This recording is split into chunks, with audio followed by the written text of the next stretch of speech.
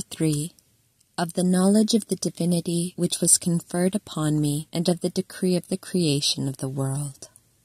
O King most high and most wise Lord, how incomprehensible are thy judgments and inscrutable thy ways. Invincible God, enduring forever, and whose beginning is unknown, who can understand thy greatness? And who can be worthy of thy most magnificent works? Or who can tell thee why thou hast created them? For thou art exalted above all of them, and our vision cannot reach thee, and our understanding cannot comprehend thee.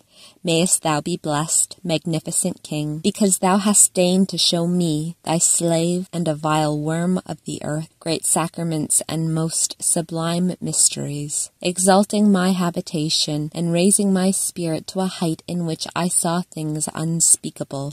I saw the Lord and Creator of all things. I perceived, as it were, the exaltedness of a being existing in itself before it created any other thing. I do not know the manner in which it showed itself to me, but I know what I saw and perceived. His Majesty, comprehending all things, is aware that, while I am speaking of his deity, my thoughts stand still, my soul is troubled, my faculties cease their operations, and the superior part of my being deserts the lower and animal parts, despises that which is of the senses, and flies toward its beloved, leaving lifeless the body which it should keep alive. In these excursions and abandonments of love, my eyes flow over in tears, and my tongue becomes mute.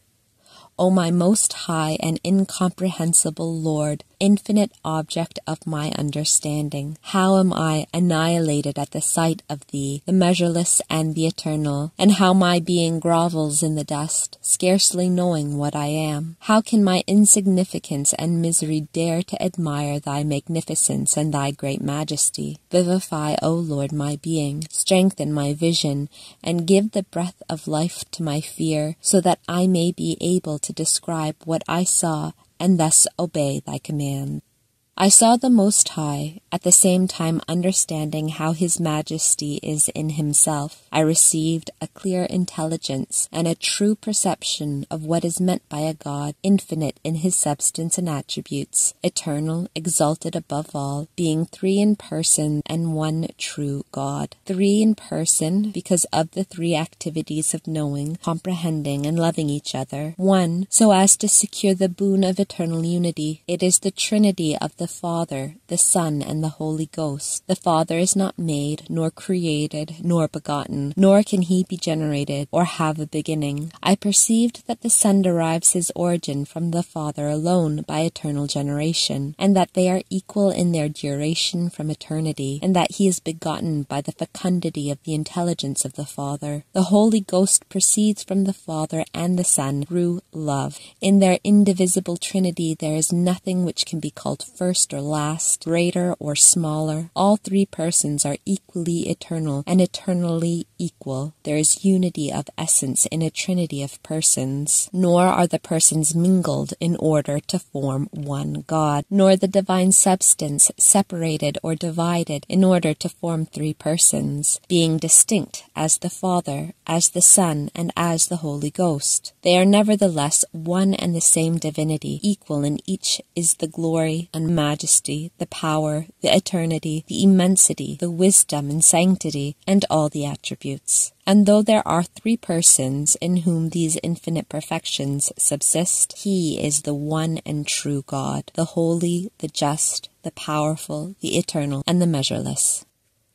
I also obtained an understanding of the manner in which this Trinity comprehends itself by simple vision, so that no new or distinct cognition is necessary. The Father knows that which is known to the Son, and the Son and the Holy Ghost know that which is in the intelligence of the Father. I understood how they love one another with one and the same immense and eternal love, how there is a single, indivisible, and equal oneness of intelligence, love, and action, how there is one simple, incorporeal, and indivisible nature, a divine essence of the true God, in which are joined and united all the perfections in their highest and in an infinite degree. I learned also to understand the quality of these perfections of the highest Lord, that he is beautiful without a blemish, great without quantity, good without need of qualification, eternal without the duration of time, strong without any weakness, living without touch of decay, true without deceit, present in all places, filling them without occupying them, existing in all things without occupying any space. There's no contradiction in his kindness, nor any defect in his wisdom. In his wisdom he is inscrutable, in his decrees he is terrible, in his judgments just, in his thoughts most hidden, in his words most true, in his works holy, in his riches affluent. To him no space is too wide, no narrowness causes restraint. His will does not vary, the sorrowful does not cause him pain. The past has not passed for him, nor does the future happen in regard to him. O eternal immensity, what illimitable expansion have I seen in thee? What vastness do I see in thy infinite being? Vision does not terminate, nor ever exhaust itself in thy abyss of being. This is the unchangeable essence, the being above all other beings, the most perfect sanctity, the most constant truth. This is the infinite, the length, the breadth, the height, and the depth, glory and its cause, rest without fatigue, goodness immeasurable. All this I saw at the same time, but the power to describe it more fully fails me.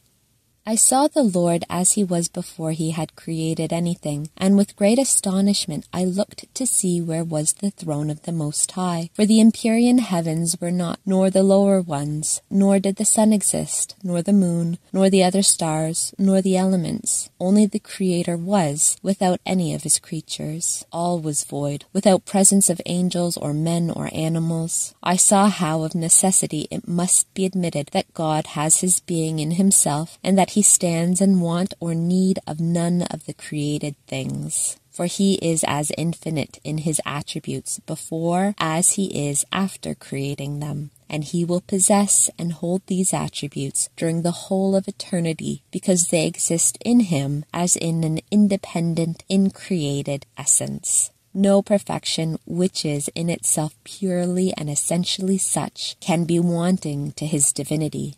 For the Godhead is the only thing that is and contains all the perfection of created beings in an eminent and ineffable manner. All the other beings, in so far as they exist, have their existence solely in that infinite being as effects in their cause.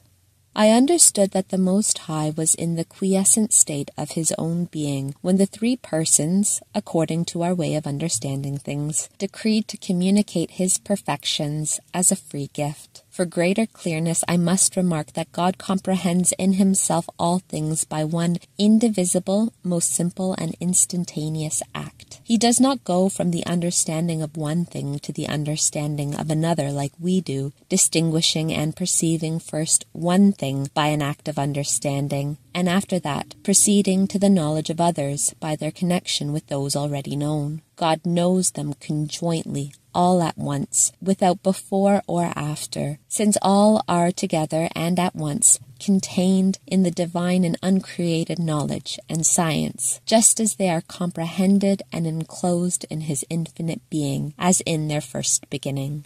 In this knowledge of God, which primarily is called the knowledge of pure intelligence, we must, according to the natural precedence of the intelligence before the will, not overlook a certain succession, not indeed of time, but of nature. Hence, we perceive that the act of intelligence preceded by its nature the act of the will. For in our way of reflecting on things, we think of the act of intelligence by itself, abstractedly, from the decree of wishing to create anything. In this first stage or instant, the three persons, through an act of intelligence, confirmed the opportuneness of the work ad extra, and of all creatures, which have been, are, and are to be.